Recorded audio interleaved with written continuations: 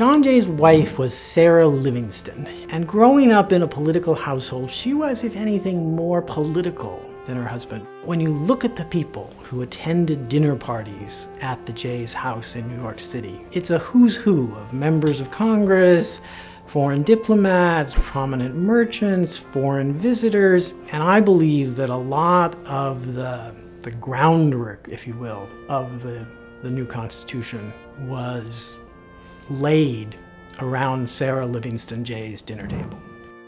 The Federalist Papers are an amazing document because they were written for one purpose: to get votes in favor of the Constitution in a hotly debated election.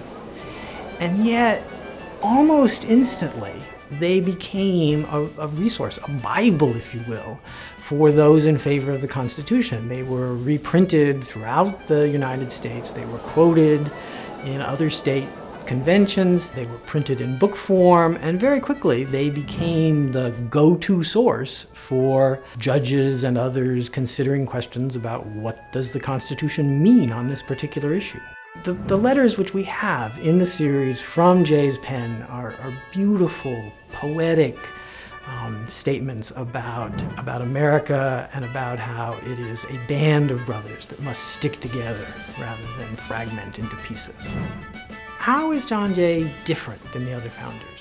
One, he serves continuously from before what we think of as before the Revolution, 1774, the First Continental Congress, right up through 1801. Most of the other founders had time off. You think of Washington, for example, at the end of the Revolutionary War, going home to Mount Vernon. Jay had no time off. The second is the immense variety of things that he did. He had senior judicial positions, both in New York and as Chief Justice. He had senior legislative positions. He was the president of the Continental Congress. He had senior executive positions.